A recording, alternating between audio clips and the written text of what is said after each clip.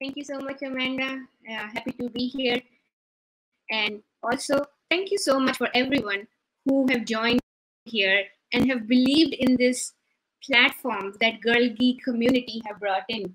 I'm a huge fan of Girl Geek community. I have been part of that since 2015.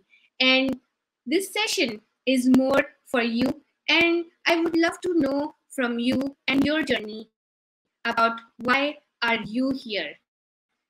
Because I wanted to ask you guys about your journey and why is this session, which is to carve your elevator pitch, why is it important for you? And I would love to see a lot of your responses in the chat. And I would love to share my journey. Just like Amanda shared about my experience, I would like to add why am I passionate and why am I here? Because I myself have been an introvert early in my career and been in 15 years of experience. And I would say it's only in last 5 years that I have found my voice, thanks to the community I have been I have lived in San Francisco, recently transplanted in Texas, and in my career, I have been in Massachusetts for 5 years, in San Francisco Bay Area for 8 years, 1 year in New York. And what I learned from all this transition and travel was A, there are career transition, B, there can be a roller coaster ride in your journey, and C, how would you communicate your journey to other people and make it more impactful so you make a mark on people's mind that hey, I met this person at this place. This is a great takeaway of finding your voice, and my journey I would like to share, but please use the chat. Why is it important for you to have an impactful elevator pitch and why are you here? So my journey started, I graduated from graduate school, background in electrical engineering and computer engineering, network management. I had a job while I was graduating, but since I am an international student, my paperwork was not available. They did not come on time and my offer was rescinded. In 15 years, I have come into a plan of having a better immigration strategy, and now I have a green card. However, I have been through a stage of being an immigrant, being on student visa, being on work visa, being on dependent visa, getting laid off. I had a roller coaster ride with multiple reasons and multiple breakthroughs within the country. And when I graduated, I was looking for a job. And when I found my career path, it happened to be based on my networking skills. I landed a technical marketing engineer role at NetApp, a network appliance company, which was back in the day a competitor for EMC and now a competitor for Dell. And this is the place where I got the opportunity to travel across the world, present in front of 200 people. I was part of product management, but still an engineer, which I started my career in. But also, I learned from my reporting director, my manager, who at that time was director of product management, and I learned by connecting with them that hey, I would like to shadow, I would like to learn, I would like to explore, because being an engineer just sitting on the desk was not something I would want to do. I was in lab working with all the cables, I was in front of customers and just sales, training them on technical pieces, I was working with marketing, I was working with engineers. It was a very cross-functional role, and this gave me an opportunity to dive into different areas. But what I went through was a roller coaster ride where I got laid off, immigration things changed, and I got opportunity to connect with a lot of professionals in my industry. And guess what? Somebody from my friends hired me because I went on few trips or a reunion trips, you can say, and they saw me how I'm managing the skills of having a whole group together and making a plan to go somewhere, do the activities. And I got the role in a utility company in New York. What did that help me with? It helped me in transitioning from an engineer role to like in analytics and going towards project and now program manager role. It was not an easy ride. And as I say, why this workshop? Because I had been through multiple layoffs, I had been through multiple rounds of interviews and still have gotten rejected. I've been in video interviews even before pandemic started. I've been in the shoes of people who are struggling now or have had never had a chance to go to the networking event and find their voice of like how can they articulate their journey based on the audience. And I am now in Texas, living in a house, having a great husband in my life. Why would I need to do that? Because I know I want to give back to people in the community who look like me that I did not have in my time. So that's why, like, since 2018, I started helping people out on LinkedIn by making their LinkedIn profile optimization, helping people with salary negotiation. I started a podcast, Higher Talk. I started a community when I moved to Dallas, Fort Worth area because I did not have friends, but I did want to give back and contribute to the community because I felt the same thing. Being the only woman in the room, being the only women in leadership, being the only women engineer in the lab or in the workshops that you are conducting and going to the conferences. There were hardly 10 women among 100 men. So here is the agenda. Please share your why because that's where I would love to help out, make it more interactive, and let's start to help each other out. Now, one more thing I would like to say: if you are sharing your why, I would like to read it in the chat as well. But also, this is your chance to connect with everyone in the chat too.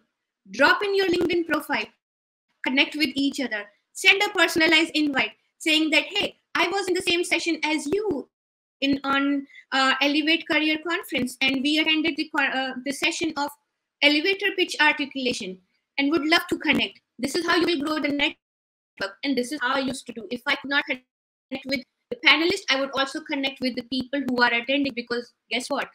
They are in the same boat as I am, and you can find my LinkedIn profile in my session. It's also on my page. Hana Rasheed is my name on LinkedIn as well.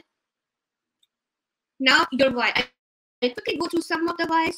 It is so important to practice an elevator pitch. It feels so much more organizing otherwise. Sometimes things you say someone else needs to hear and never hide your voice. I love that. I just bought a house, so I'm terrified of even the idea of layoff. Absolutely. I love to support a piece of community that just need little help.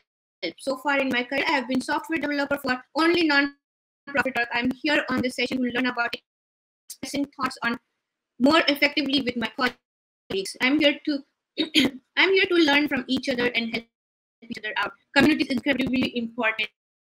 Love to refresh and refocus on my elevator pitch. Absolutely. We all need to learn. Even Vera, who's the senior product manager, highly experienced person, but every stage of life, we need to learn because we are what? Millennials or maybe not. And there is Gen Z who's coming in. So we have to just keep up with the new generation as well. Um, I do not believe enough in myself to make a pitch. Absolutely. There are people who have told me, like, why don't you go open a business? And I was like, I have never thought about it. And this is happening since last 10 years. And pandemic happened. I started exploring and things started exploding as well.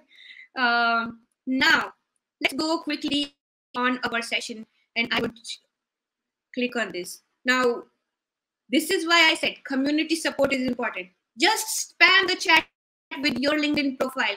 Click on all the tabs. You can send the connect invite afterwards, but spam,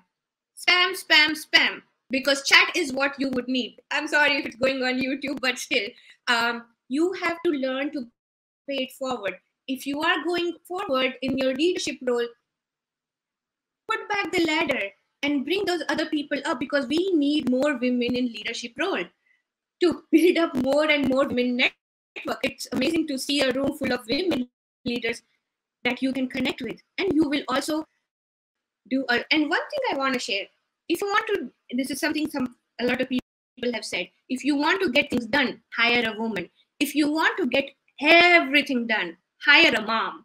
I'm not a mom yet, but I still vouch for moms. So whoever is in the whoever is mom in this group, kudos to you of working in so many roles in your life as well as in your career.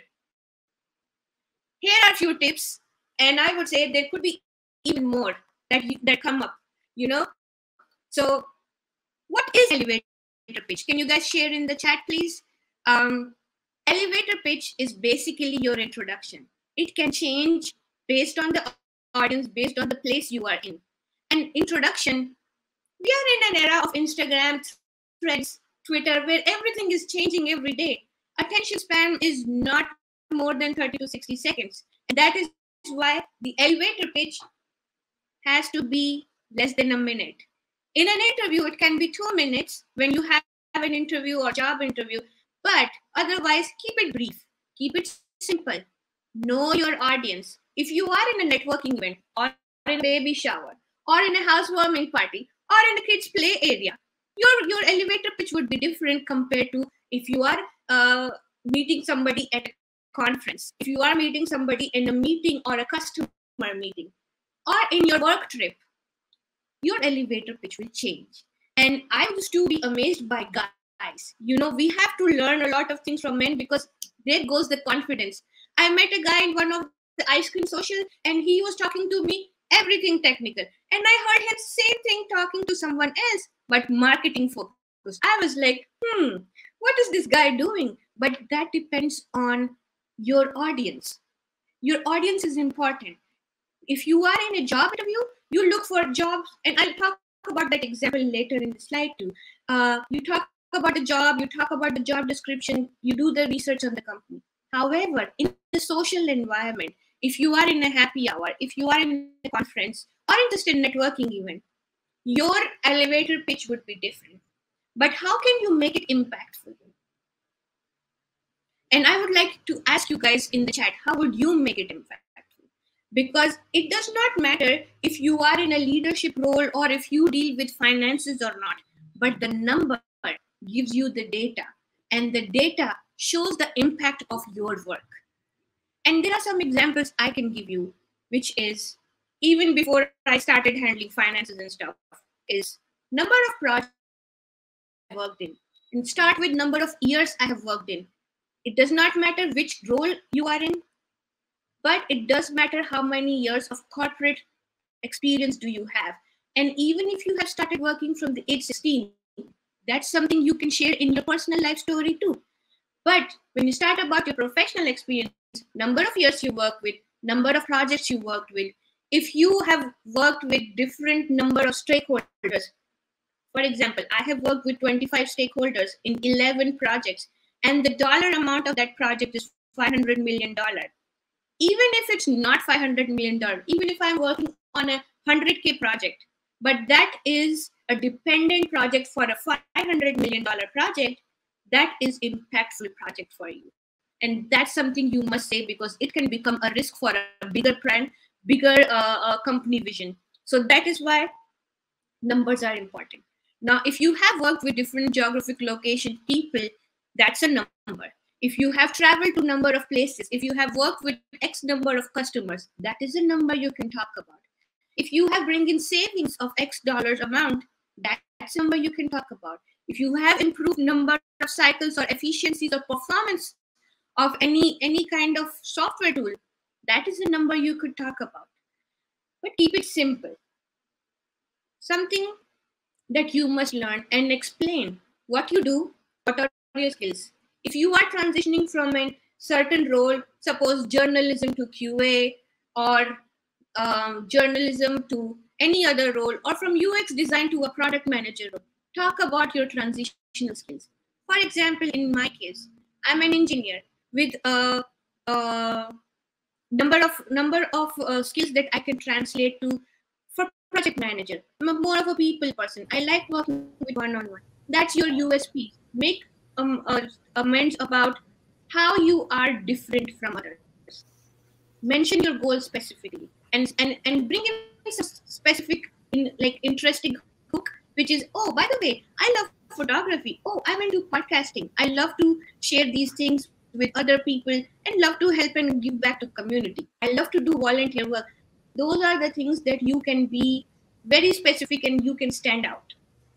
And what you do is you quickly go over on the confidence side, be more persuasive, be more make more eye contact, and practice every time. End your conversation with your LinkedIn profile QR code. That's how the hook of you, one round circle of connecting with people. And it's okay if you have not talked to anyone and gone to a conference or in a networking session. Happened to me 5 times or more, and I made a goal of next time I go, I talk to one person and come back. That's a goal I would have. And then I increased one by one. And that's how I practice my elevator pitch. Now, what not to do? When I'm nervous, I ask or talk too fast. And a lot of time it's taken as, oh, she's an immigrant and she talks too fast. I don't know her lingo. But that's not the case. It happens to everybody. So what I would say, practice with pause. Because whenever we are nervous, we are verbose and we talk too fast. And you have to emphasize on the work that you want to emphasize in. Like, for example, I have 15 years of experience working in 5 different companies in the cloud environment. So, you have a pitch voice going up and down. That's what you have to elevate and not restrict yourself in one pitch. Oh, I'm so sorry we're out of time, and there's so much interest in this topic. Thanks everybody for joining us. Thank you so much, Hana, for your time and for putting this together for us. And we will see everybody in the next session.